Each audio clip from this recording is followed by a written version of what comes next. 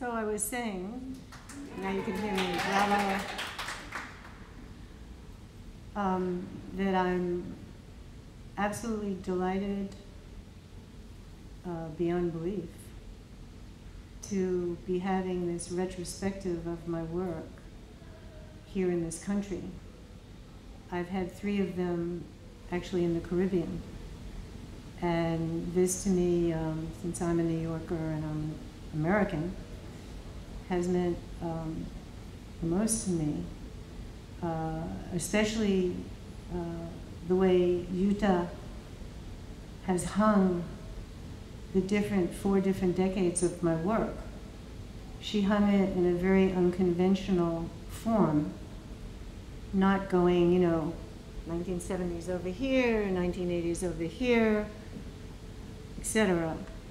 But very difficult to hang painting in particular mine, because the paintings are so active that they would tend to fight with each other if they're not hanging in a certain way. So my thank you goes out to Yuta for creating this exhibition and making it possible, and also for Vittorio Calazzi, who is the actual instigator of the whole thing. He introduced me to Yuta, and we all took it from there. So I'm going to tell you about my life story in relation to the paintings. Painters don't just hatch out of an egg and start making abstract paintings. I think that part of the problem today is that younger artists who immediately want to be shown in the biggest galleries in New York feel that they can come out of graduate school and show their work, and the art dealers who show them are delighted because they can use these artists to sell their work very cheap, and because they're young and unknown. And then it goes to the artist's head. The artist hasn't had time. You need many years when you're young to develop your work. Anyway, this is my own observation and my own idea of what's happening today. And I would like to begin at the beginning. This is a painting that I created in 1973, and it's called Amphora. And the painting actually came from a dream. I believe in Carl Jung's collective unconscious, subconscious. I don't know if you've ever read his autobiography, but in it he talks about, in our subconscious mind, that we have knowledge of other ancient cultures. And I've seen this coming out in my painting.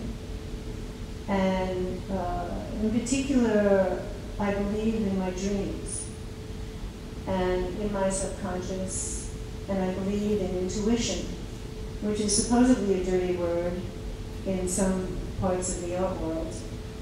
And I remember my teacher, Tony Smith, I did my thesis with him at Hunter College, and one day he said to me, I'm just going off on a track here about intuition, but one day he said to me, he said, I assume you're going to just go and paint like you're doing now. And I said, of course. And he said, well, you're very fortunate because you're a woman. And I said, what does that mean? And he said, women are closer to the idea, the whole feeling of creativity and intuition. And he said he believed that male artists had to struggle more to get in touch with that part of themselves. And he said, well, you have a head start because you're a woman. Well, no one ever told me that before. But I always believed in my intuition anyway. And So anyway, I had this dream that I was in a palace in Persia, and I was speaking Persian. And I had a whole life there, and the dream went on and on about, you know, my life there as a young person.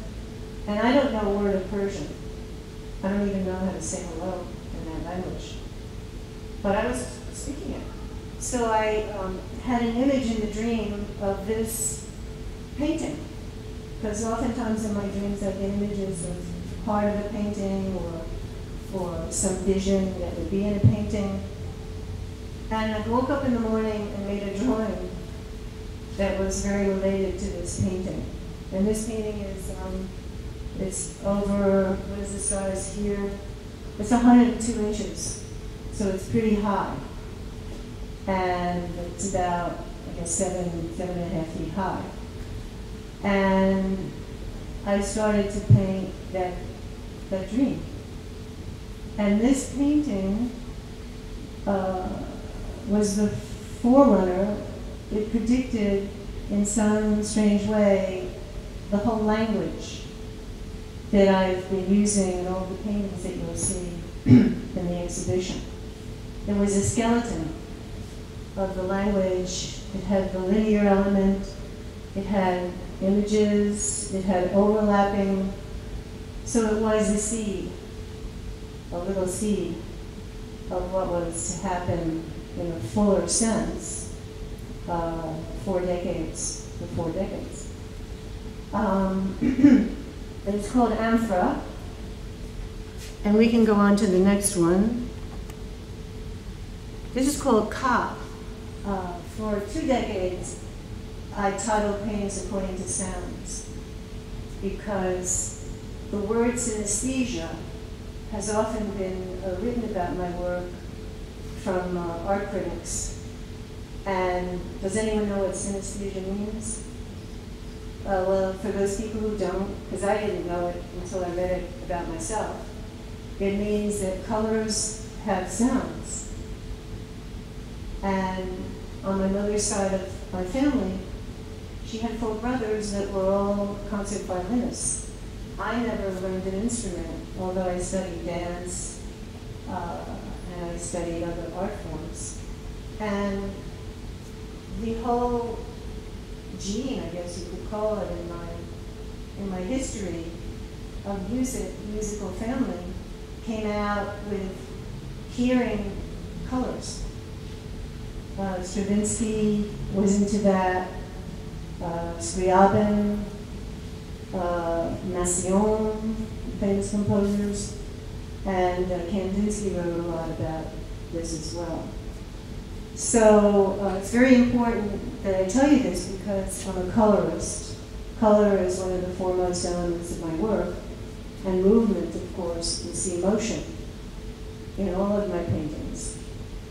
And so this was an early one from 1974, and Ka is actually a sound that I heard after I finished the painting. I don't really know what I'm titling them until after I finish the painting.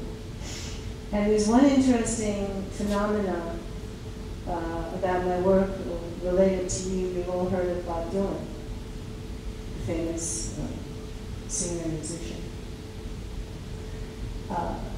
In his basement tapes, he was interviewed, and he was asked how he wrote his songs. And he said, well, I don't write them. They're given to me. I'm just a medium. Well, I connect with that 100%, because once I put something into the painting in the beginning, I feel like I'm a medium and it paints itself. That something is going through me, and the whole process has started that way. So let's go to the next one.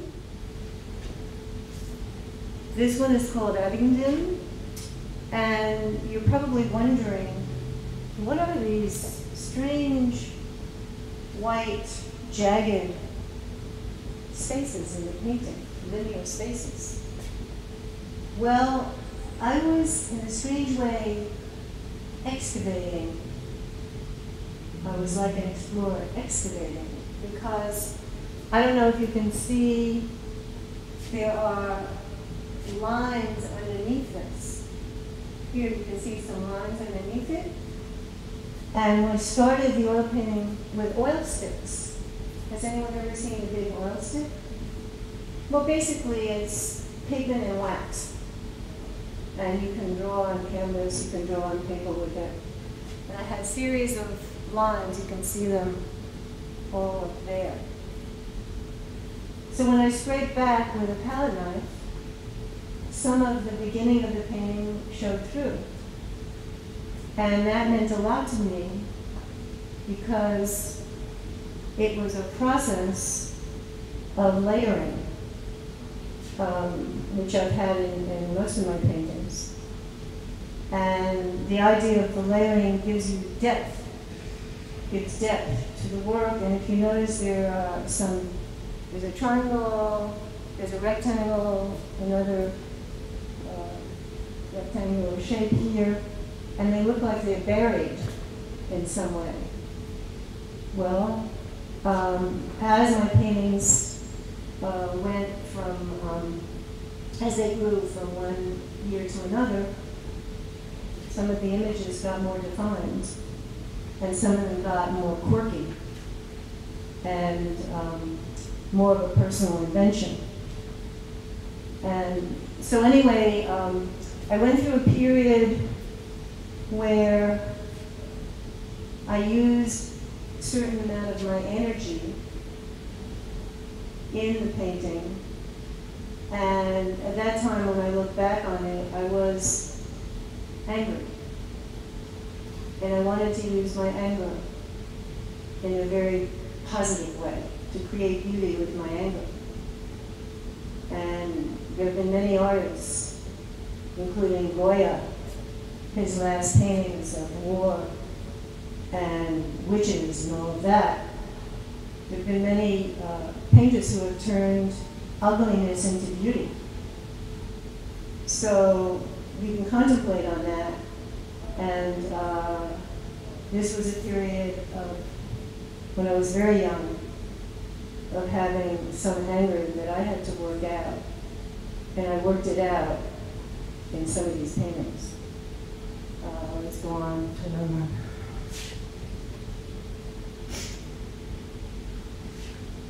This is from 1980, and I was in 2 Whitney biennials. I don't know if you know what Whitney Biennial is, but it's a big deal group exhibition every year that the Whitney chooses artists, or curators choose artists to be in it. And the first Whitney Biennial was actually in the 1970s that I was in, and there were only 3 women. And all the other artists were males. And I tell you that because I had my own personal struggle with my own identity as a female artist. And how would I survive if I had to give my slides, which I did, to my male artist friends, because art dealers were not coming to see women's studios. And I had to invent myself. I didn't have any women teachers for my art classes.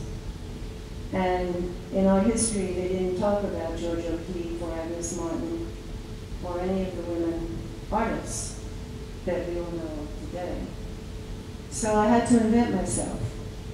And in a way, when you have a difficult time and you have to survive, you become stronger, more learned, and if you can get through that without taking opioids or something to get you through it, you come out the other end as a more rounded human being. And I was very fortunate that I had the drive to do that.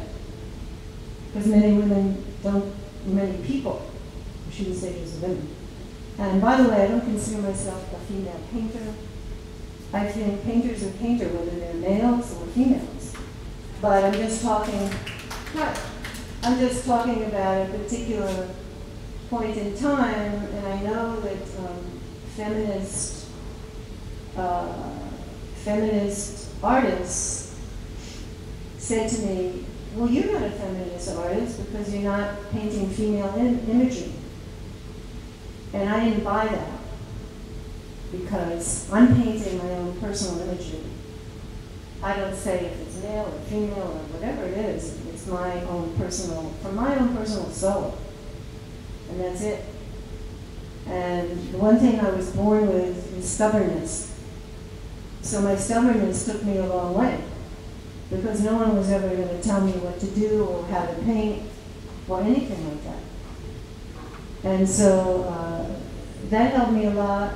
And also my education when I was in elementary school, I went to Little Earth Schoolhouse. Pete Seeger was my music teacher. And at the Little Earth Schoolhouse, I was allowed to play basketball and baseball. I was a tomboy. And no one said to me, you shouldn't be a tomboy, you should just play with dolls. I ran with the guys because to me that was freedom. And then he hung all my paintings in the hallway at the school when I was in kindergarten and up to 6th grade. And they would talk to me about my paintings. I remember some of my paintings were about forests with little birds. I put clothes on the birds and hats on the birds. And I invented all kinds of things with these birds. And no one ever said to me, I mean, people would talk to me as if I was doing something important. And so that's why I'm here today with all of my paintings, because at a very young age, I was taught that this was an important thing to do, to make pictures. And getting back to the women issue, I'll probably go back to that a couple of times. I know that I've heard studies done of mothers who give their children a subliminal message, their girl children, a subliminal message that they can't really do what boys do in their life. They can't really automatically become doctors, lawyers, painters, or whatever, because they're girls. And they did feminist studies where they interviewed girls and they interviewed boys. And it was a totally different ambition situation. So anyway, I get back to that because part of my identity is a struggle with my paintings and with becoming free. Freedom is something very interesting that has a lot to do with creating art, whether it's painting or choreography or music, composing music. I tell my students with beginning painting in the first class, I tell them a story. I ask them about how did Mandela survive 27 years in a cell that you couldn't put your arms out, 27 years of hard labor, sleeping on rocks. How did he survive? And my students look at me. They don't have an answer. Well, the answer is very simple. The mind is fathomless. You can't lock up the mind. You can lock up a body, but a mind can travel through walls. A mind can travel through prisons. A mind can go anywhere it wants to, if you allow it to. So I start my painting class with that sense of freedom. Because we are prisoners of our minds. Our mind says, oh, we can't do this on a drawing, we can't do that in a painting, because that's too far out, or someone's going to look at it and say, what does that mean? You know, we have to struggle for our minds to be free in order to create any kind of art. And that's an important element for me. Let's do the next one. You can see, by the way, that the space, this is 1980. Can everyone see the difference in the space from the earlier one that we just showed? This is flatter, it still has depth, but the concentration is on a flatter plane, a flatter picture plane. And the concentration is more on the linear aspect. And by the way, I painted for a whole decade with palette knives. And so that's why you can see the very thick paint here. And that was done, a lot of the paintings of the 80s and the 70s were done on 4 horses that I put flat, and I would walk around them and paint them. And then I would put the canvas up against the wall. So I'd be continually putting it up and taking it down, putting it up and taking it down. Let's see the next one. So it's called Iba. And this one, again, you can see the palette knife. By the way, these are oil sticks. These lines here are oil sticks. So one of these large paintings from that period of time was shown in the second biannual, Whitney biannual that I was in. And it was quite long. And there were 20 women in that show out of, I think, 300 people. So we've come a long way, but we're not exactly where we need to be. Should have known. This is called Osea. Again, these are sounds that I heard from the painting when it was finished. And by the way, sometimes we need to know how to look at a painting. Has anyone ever heard of the poet Rimbaud? Famous French symbolist poet? Well, he had the idea that a poem that he would write should only be thought of and read as a thing itself. There was nothing outside of the poem that you needed. You only needed to see the poem as a whole artistic being. And I've always been involved with poetry myself. I mean, I wrote for 12 years and stopped, but I'm still involved with the poetic image. I've always been involved with the poetic image in my painting. And so when you look at this painting, you can allow it to just be and experience the painting. You don't have to think about anything outside of that painting to experience the painting like you experience music. So it's really a thing in itself.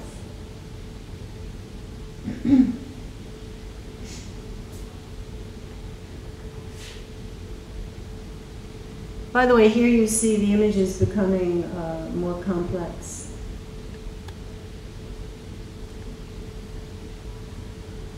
That's similar in style to the ones you've just seen. I've always enjoyed the sense of movement in this painting because oftentimes I think of air. I think of different elements, air, fire, water, in relation to my painting. And this one is very much about air. And I believe that painting is like breathing. That paintings are live beings and they breathe, like you and I.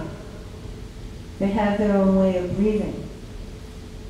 And so, because they're live beings, I enjoy thinking of them that way and creating them that way. Buka.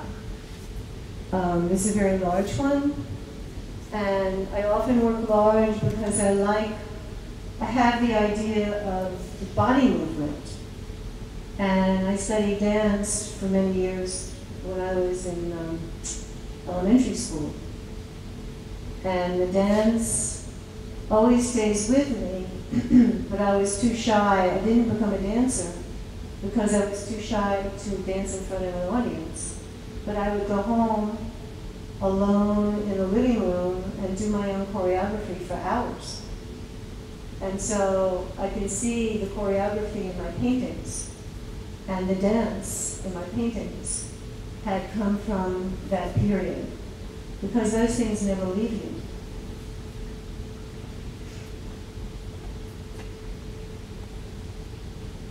Bettolonia, actually, Bettolonia is an ancient Etruscan city in Italy.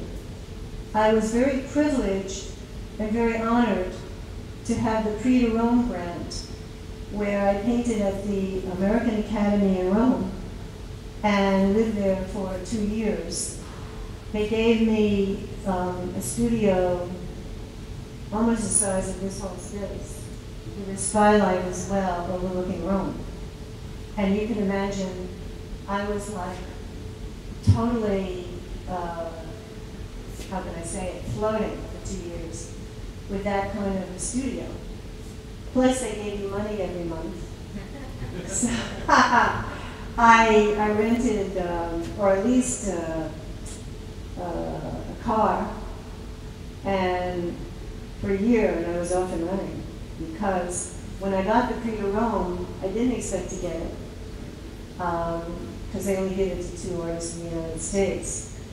And after I was a semi-finalist and then a finalist, and then they called me for an interview, and I thought, well, I still haven't gotten it. And when I walked into the room, all of these famous artists were around the table, and they stood up, including Bryce Martin and Philip Pearlstein, etc. And they said, well, we think you're a great artist. And they shook my hand, and then they said to me, but we have one stipulation. We want to give you this grant, but we have one stipulation. And I said, well, what is that? And they said, well, we expect you to travel. Traveling is my thing. So I smiled at them and I said, that's not a problem. I love to travel. And so I was off and running. I went to Sicily, I went to other places, and traveled all over Italy. Of course, it all related to my work, because traveling, now I've been to Southeast Asia 3 times, I've been to India twice, and all of this influences my painting. I think that our country, somehow, unless you travel, you can't really get an idea of the rest of the world, even if you read about it. Traveling, the experience of traveling and being with other people, seeing other cultures, is such an eye-opener and so inspirational that I encourage everyone here, if you can travel, to go and try and see how other people live. So, Bettolonia, ancient Etruscan, I was very involved when I was in Italy and living in the American Academy in Rome. I spent 10 summers painting in Siena as well. And I sought out all the Etruscan sites in Italy, and they influenced my work. You can read about the Etruscans, and they had a joy of life that was amazing. They loved dance, they loved music. The Romans were very jealous of the Etruscans, and because the Etruscans were free spirits and happy and all of that. So anyway, here's a second. Another paint. That's around the same period of time, in the 80s.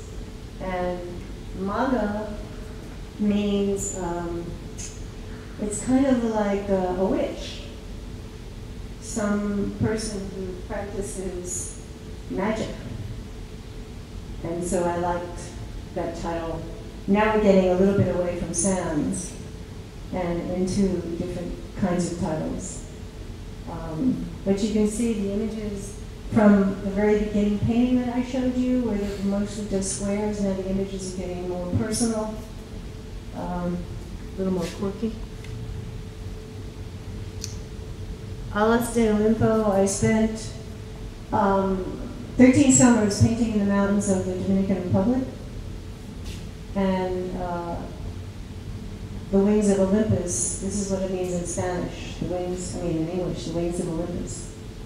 And so I traveled to Greece, and some Greek mythology influenced my work.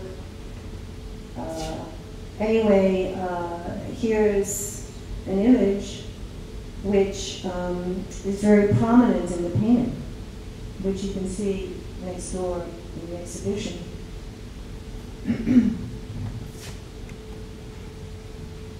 Merengue del Tigre. Merengue is a dance that they do in the Dominican Republic, and you know what tigre is, tiger. The merengue of the tiger.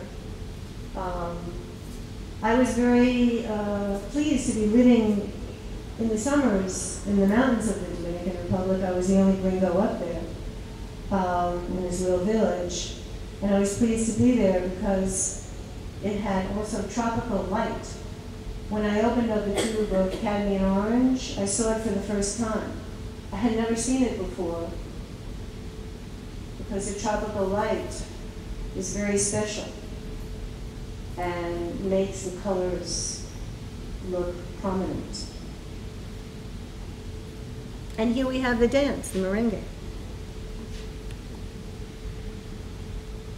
This is my Greek. My trip to Greece was very inspirational. Delos is an island in Greece that's now become like a museum, where the Greeks had their chariots and they had trades with all different countries of the world. And they had temples to Isis, they had temples to all different religions because people came, other countries came to Delos to worship their own religions and see the beautiful Greek statues and trade. And so this is the Aegean Sea. I don't know if anyone's been to the Aegean Sea, but it's a special color, has a special light. And so, of course, this is an invention of a feeling that I had when I was there. So often I'll paint a feeling and I'll use photographs to remember the light, to remember the feeling. But I'm not painting, if you were to look at this, you wouldn't know it was Delos. But that was my own reference for myself because it's a form of abstraction.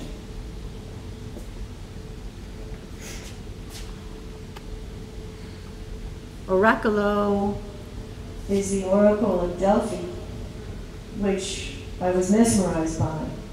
When you look at the stones near Delphi, they talk to you and they send you messages, and it's all very mystical and spiritual, and the stones are alive, and I wanted to paint the feeling that I had when I was there of this magical place in terms of abstraction.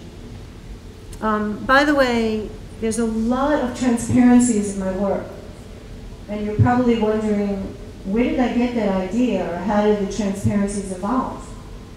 Well, they evolved from living in Siena and experiencing the light in Siena, which is veils of transparent light. And when I went to Siena the first time, I was painting transparencies, but not as much. And so they become more and more entering my work.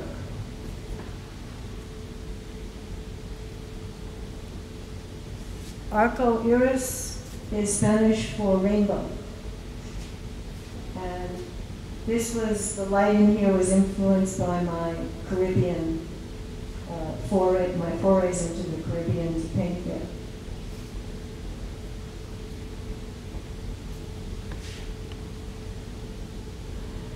This is actually in the very beginning of the exhibition, Khajuraho Sun. I went to India twice, and I don't know if anyone's heard of Khajuraho, the famous temples.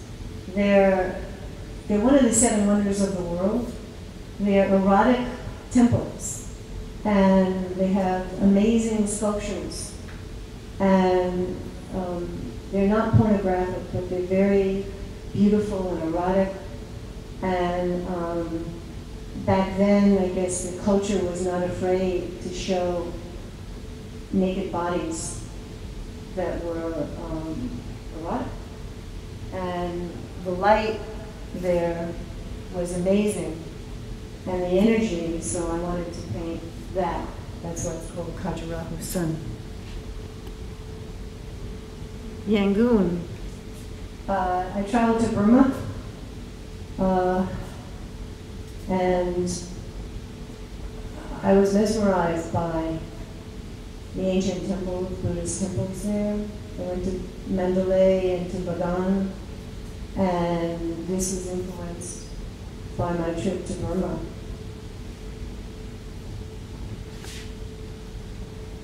Again, Hampi is an ancient Hindu city in India. Rather incredible, amazing, built of granite stones, so that when the Muslims went to destroy it, they couldn't destroy it because of the hard stone.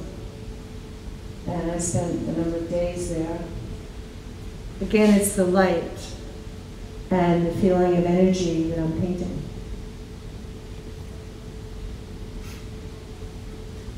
Ranakapur is also, it's a Jain temple in Rajasthan. And the Jain temples are incredibly beautiful. To me, the most beautiful temples I've ever seen in India.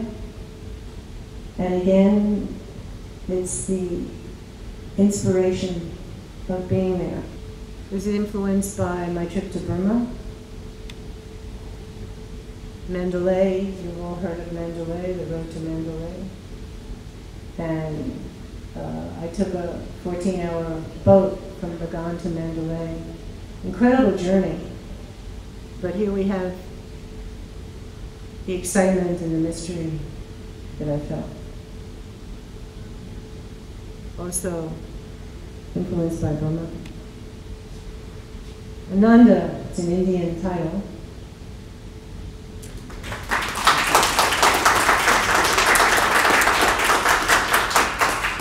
I would like to open it up. Yes. So in your more recent paintings, what comes to you first, or do they come both at the same time, the form or the color? That's an interesting question. I would say that they come together. Did you ever read Black Elk Speaks? Yes. Well, I consider myself like a shaman in a way, close to a shaman's. Because Black Elk, for people who don't know, was a shaman for his Indian tribe.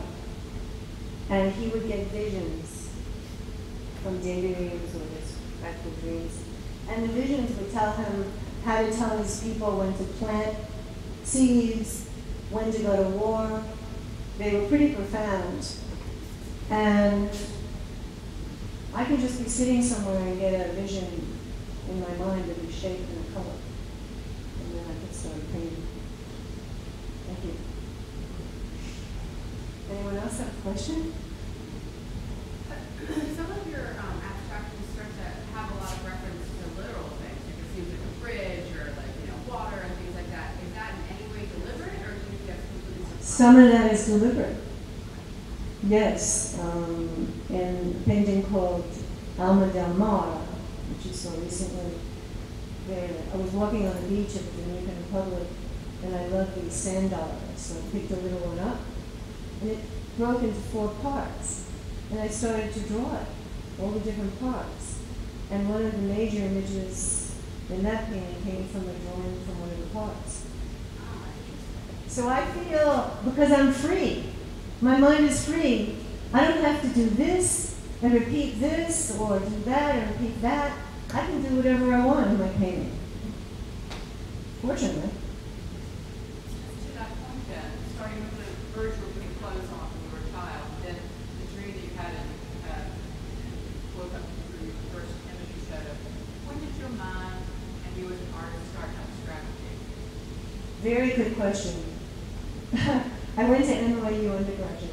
Oh, there you go. Well, no, I have a story to tell you about that. They wouldn't allow me to make abstract paintings there. I had one famous teacher who was a famous artist, and he'd walk around with a stick, and we were drawing and painting from a figure. And I had an arm flying off the canvas, I had a leg flying off the canvas, and he'd go like this with his stick, and he'd say to me, "You can't do that. You can't paint that way." And I kept on doing it. He hated me. We hated each other. And then I applied for Hunter College because I knew. I applied to Hunter College because I knew that they had abstract painters there as teachers, and that they would allow me to paint abstractly. And so NYU was great for learning about subjects that are related to my art, like physics, anthropology, sociology, philosophy. I'm glad that I took all those courses at NYU because I was a more well-rounded person. And in physics, I learned a lot of things that actually paint. If you look at that wall, you can see the molecules moving. Nothing is fixed. And for me, the truth of making my own painting is not to have anything fixed. It's always moving and changing. Yes? So your painting process, you work on multiple paintings at a time, or are you focused on one and just bring it to fruition, be back and forth on it? I work on one painting at a time, and it's kind of like having two lovers at the same time. If you go on to another painting while the first one is still being painted, I can never do that. I'm just totally enamored with my painting, so I can't go on to anything else. Maybe it's a fault. I don't know. Is Nazca, is that, was your inspiration the Nazca lines? No, it's not. But, well, maybe in a roundabout way. But I've never been there. I've just seen photos. So in that regard, yes, I was influenced by the photos. Yes? I think it was in the 70s you mentioned one of the paintings you were working on a lot of paper. And I was just curious as to how much does emotion, kind of where you are emotionally, feelings, play into your paintings? Or do you even use the act of painting as just sort of a mindfulness, maybe goes somewhere else that... Well, in those paintings, I was struggling not only with anger, but I was on the other side. You know, I believe in yin and yang. They're always opposites. And so on the other side of the anger was ecstasy. And those paintings are very ecstatic. They're about ecstasy as well. And so we're never just one thing. The mind is very complex. And so at the same time that it came out of anger, the painting taught me about ecstasy. And I've been painting ecstasy ever since. I don't need to be angry anymore. We work through things. We're only human. We're not perfect. And we need to follow our emotions as well. Anyone else? In regards to your process again, so whenever you said In regards to my what? your process of painting, Yeah. you said you put them on 4 horses and paint horizontally and then hang on the wall to look at them. Do you ever play with the orientation when you're painting to get a different perspective on how the piece works? And Oh, yes. That idea. Because I'm dyslexic.